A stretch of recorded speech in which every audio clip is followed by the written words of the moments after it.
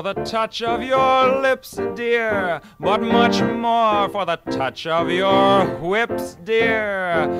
You can raise welts like nobody else as we dance to the masochism tango. Hi, everyone, and welcome to Hourgasm. This is the podcast where we talk about decolonizing sexuality and gender. I am Lindsay G. I use she, her, or they, them pronouns.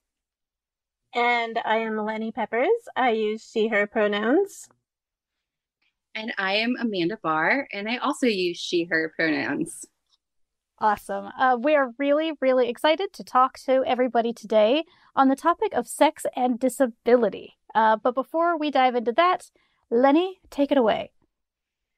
In this podcast, we use the heteronormative terms of gender binary of men and women under the understanding that there are agender, androgynous, bigender, pangender, and gender fluid norms that exist outside of cisnormativity. While we tend to use male and female as shorthand, this is not meant to undermine the very serious role of colonization in violence against two-spirit and non-conforming individuals. Even more so, this is not meant to obscure the reality that two-spirit and non-conforming people are the most likely to experience sexual violence, as we have mentioned in earlier episodes. We do not believe in the gender binary without fluidity, which is a Euro-Western construct that forced a strict gender division on our societies, which itself is a form of violence. Very fucking true. Well, thank you, Lenny. So everyone, I am excited to say that on our podcast today, we have the amazing Amanda Barr, and Amanda is here to talk with us about sex and disability, but I keep putting this off. I keep saying, let's just wait a second till we start talking about it. But Amanda, can you tell us and our listeners a little bit about where you're coming from and, what your deal is? Yeah. So me right now, I am doing an MFA in studio arts and an MA in art history. Whoa. But previously I had an MA in Spanish and modern languages, and I've been in education for around 14 years now. Wow. Which, is pretty much because of growing up as a kid with disabilities and a student with disabilities who went through a lot of abuse and a failure of the education system to protect me and to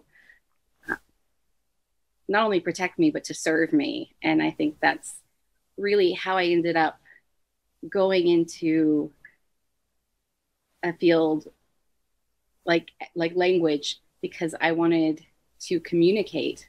I loved the idea of learning other languages along with the history and culture that are attached, just in a way to be able to reach out and communicate with more people than just those who share my language and culture. And in that, becoming an educator was a way to teach others to do that. And I learned really quickly in my undergrad that I was pretty good in the classroom setting, mostly because I do have this kind of in with students, in that I understand what it's like to come from the struggle of learning access and not really being expected to do much, so not being given any attention. Hmm. And it in my experience as an educator, it's given me a different insight into the student experience. So it allows me to kind of transform my classroom, at least, into one that includes people despite what obstacles they are facing. Hmm. So after first grad school, I kind of got a little more into art as a coping mechanism for some stuff I was going through. And it really snowballed and ended up being something that I wanted to get more into and teach. So I came back for an MFA, and I really like art history. So I added that degree because it was available. Yeah. And Absolutely love all of that. Actually, that's a little bit about how Amanda and I met. My PhD is in kind of art and media as resilience. And so our paths were bound to cross in this little town, no matter what. Yeah.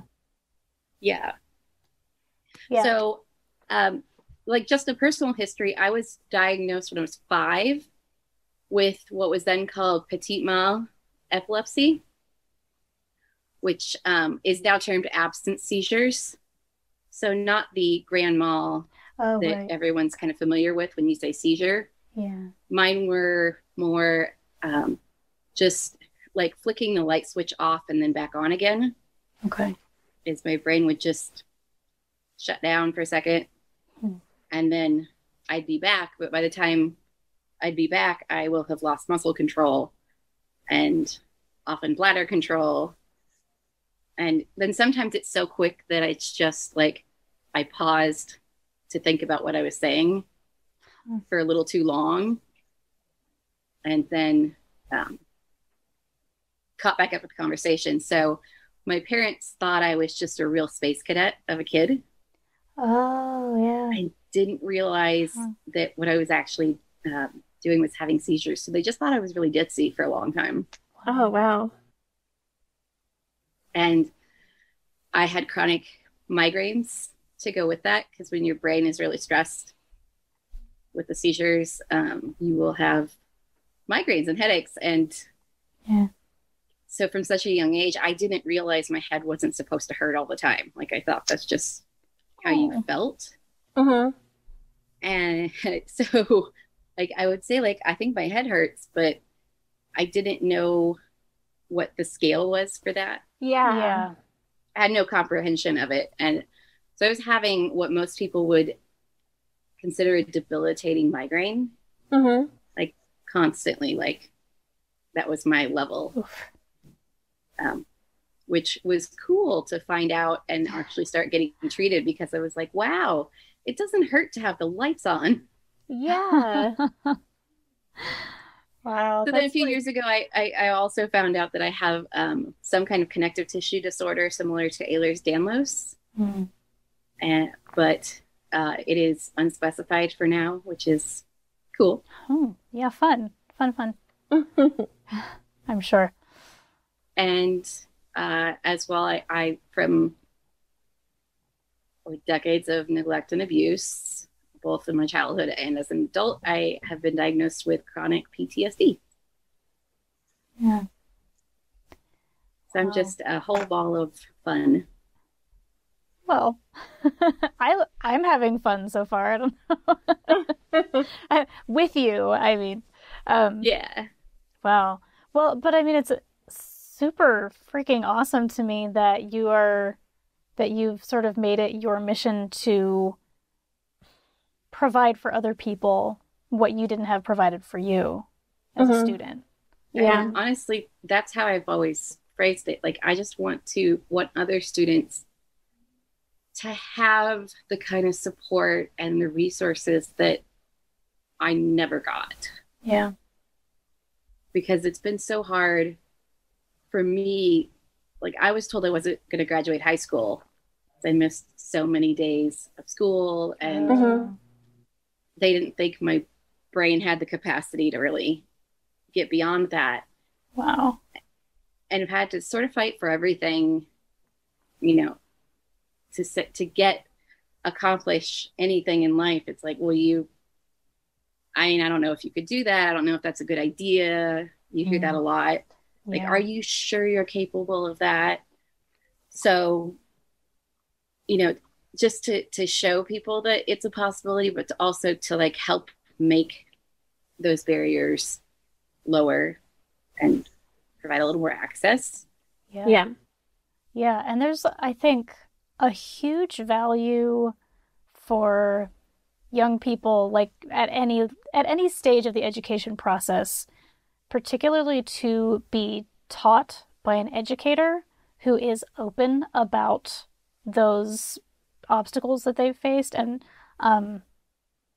because it just, I feel like this is probably something that we're going to be talking about a lot today, so I'm just going to like go for it and say something that I feel a little weird saying, but like it's not often that we see someone in a position of authority that we can understand to have disabilities.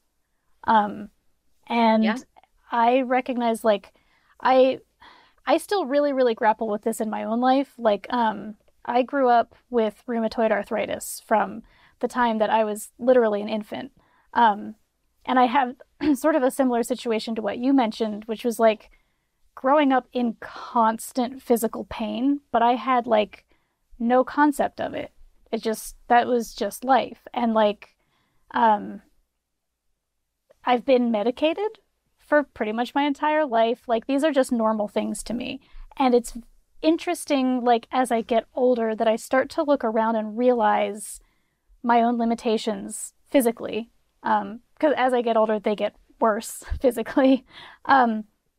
But I realize that, like, I don't think I ever thought of myself as someone who's affected by disability, and that a lot of that might be because I never saw anyone with disabilities that looked anything like mine. So I didn't put myself in that group. But it's kind of like I'm looking back over my life and it's like, well, yeah, I definitely am a disabled person. That's a whole conversation. My mother to this day is like, don't call yourself disabled. You're not disabled. And I'm like, yeah, yes, I am actually.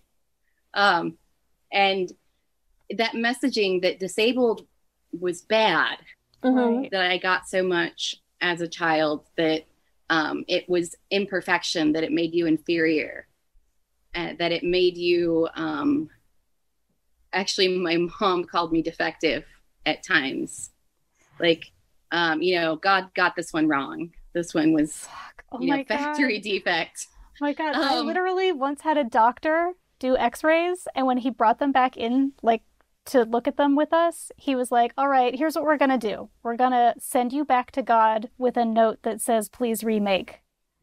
And I was like 16, and I thought it was a funny joke. So I laughed. And then it was like later, I'm like in the car on my way home, and I'm like, holy shit, that was fucked up. Yeah. But similar, and I had then, like, my mom thought it was funny too. So then she repeated it to everybody, and it's. Yeah. And that kind of messaging is really, really intensely embedded in in a lot of cultures, actually. Like, I've heard, it's God didn't break the mold with you. It's God should have replaced the mold before he made you, because it was broken. Fuck. And that extreme amount of messaging that we are defective, that we are, not right, that we came out wrong. That, I loved, my mom also still says, like, well, I sinned somehow and you were my penance. Oh my and God. I'm like, oh. The messaging to me in that is so horrific. Yeah, like you have been inflicted on a parent. Yeah. And that, Jesus. That's a whole thing, especially with autism and vaccines, that I could talk about for years, because, like, when you are like, I'd rather my kid die of measles than get a vaccine and possibly have autism, the messaging that people with autism receive from that is supremely fucked. Yeah. And there's this concept that we call invisible disability, where, like, with RA and with most of the things I deal with, people can't see you in a wheelchair. They don't see you using a cane or sign language.